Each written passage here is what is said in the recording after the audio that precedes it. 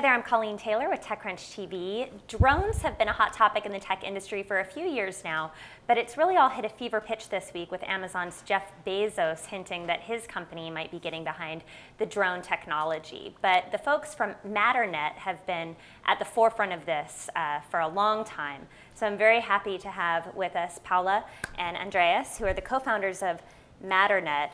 And when someone like Jeff Bezos comes out and gets so much press and publicity, and I think a lot of people in sort of the mainstream, this was the first they'd heard of drone deliveries of any kind. Is there any kind of moment when you woke up on Monday morning and said, he stole my idea, he's getting all this credit, everyone thinks this is an Amazon technology, but we at Matternet have been doing this for a long time. What was your feeling like when this news came out this week? A big smile. I mean, the problem that we've been trying to solve is how can you really make an industry happen? And we adopted a frame of operation of extreme openness about the idea.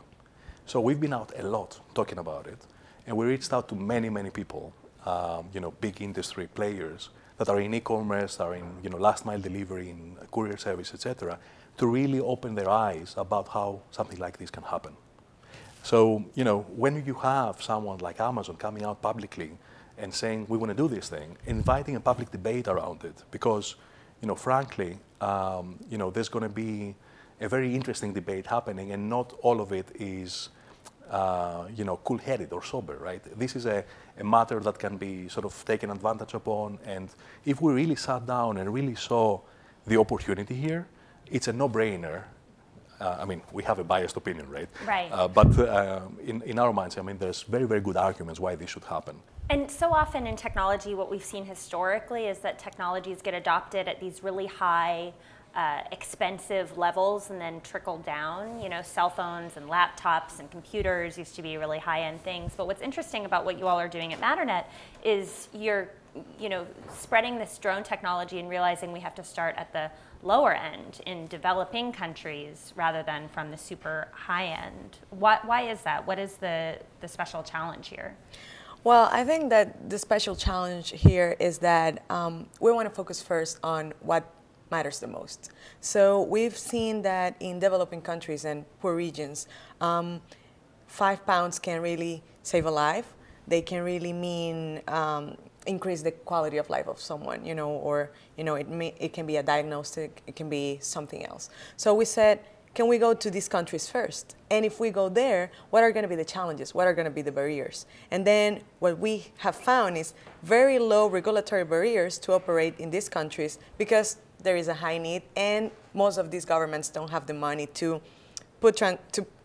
build big infrastructure projects. So what we've seen is a perfect environment to, number one, work with governments, work with NGOs, work with the private sector to set up these big transportation networks that will make a difference in the life of communities in rural areas and in places that are totally isolated.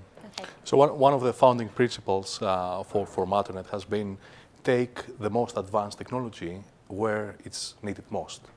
And we think that generally technology works best when it meets extreme need, right? And of course you have places of extreme need there. That doesn't mean to say that we can't find cases of extreme need here in the US. In fact, there are a lot of them. Just to give you an extreme example, right? Imagine New York City after Sandy. Instead of sending 2 helicopters, we could be sending 2,000 of those vehicles, maybe for the same cost, and saving lives and transporting things right when the need is most extreme, when nothing else works, where everything else breaks down. Now, why does this technology, why does this potentially new paradigm have these attributes of being able to help in those 2 extreme situations? Because that's what new paradigms do, right? When the old system is broken down, when we're thinking about heavy road infrastructure, heavy vehicles, a new type of technology can totally come in that doesn't require this level of infrastructure and be flexible, have a very low sort of setup cost and setup time even. So, we view Matternet as one of those, technologies that will allow us to bring transportation to this century. And so going with this mobile phone telephony kind of analogy, Matternet would be sort of like the AT&T or something of this, because you all aren't going to be actually doing the deliveries. You're figuring out the network and the system.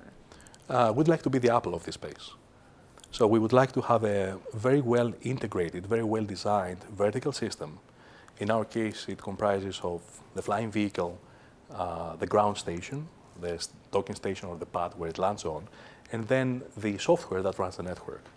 And be able to provide this as a whole solution to somebody like Amazon, somebody like UPS, somebody like Google in the future, where they say, okay, I need transportation links that are very efficient. I think this system can be good. And we say, okay, you take the technology and you run your network as you wish to run it. And they're really interesting ideas, and I should be careful not to talk too much about that, is where you think about democratizing that. Right. So when technology has that disruptive effect, at some point it becomes so simple to operate that you don't need intermediaries. And that's really interesting. Yeah, it's like in our early conversations, it was like we were discussing, like who unlocks, people to have access to stuff. And usually it's the government, because they're the ones who build infrastructure and stuff. And then we said, but can you hack that? Can you hack that decision making? And this was when, Andreas got my imagination. I said, yeah, we can hack these guys, because we don't need to wait for them to say, I'm going to put a road, or I'm going to connect this community that has been landlocked, that people is poor. I'm just going to put one node here, one node there, and then just connect it.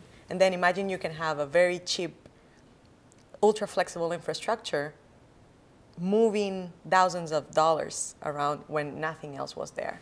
So then you can see the effect the exponential effect from 0 to 1,000 very easily and very fast. And when it doesn't make sense anymore to have this node in a second point, then you just take it out, because it's an ultra flexible infrastructure. And Matternet is a small startup still. You have these big ideas, you've been doing TED Talks, you've done all these big things, but you're still, in startup mode. Can you give me the numbers? How big is your team? Is there sort of venture funding here? What's next for you guys as a company? We have a small team, about a team of 8 right now. We're based in Palo Alto. We're going through some very exciting times right now for scaling up the team, building more technology, executing on more trials. I think we are at the point where we're ready to really go aggressively at execution, because we understood quite a lot of the details of the different aspects of the problem, including technology, including regulatory, including applications, including customer, and the economics of the network. And we really understood, I think, where the secret sauce ought to be. And also, I would say that, we've been thinking about this for quite a long time now. And when suddenly you wake up and you do a TED Talk, it gets out, and then your last line is the line that Jeff Bezos quotes on his presentation about Amazon Prime Air, then you say, we got his imagination. So I'm really excited to see how Matternet is scaling, not only in the developing world, where actually we started to do trials, but also hear people is thinking along our lines. So that's great. Well, exciting stuff. Paola and Andreas, thank you for coming by TechCrunch.